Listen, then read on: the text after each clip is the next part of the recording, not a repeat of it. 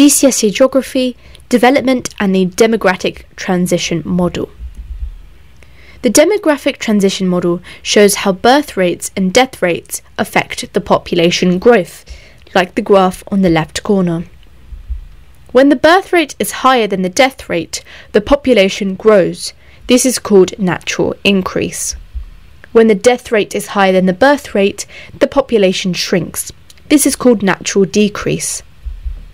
In other words, the demographic transition model is affected by many population pyramids. Population incline or decline is affected by infant mortality rates, access to contraceptives, lack of money, healthcare access, and standard of living.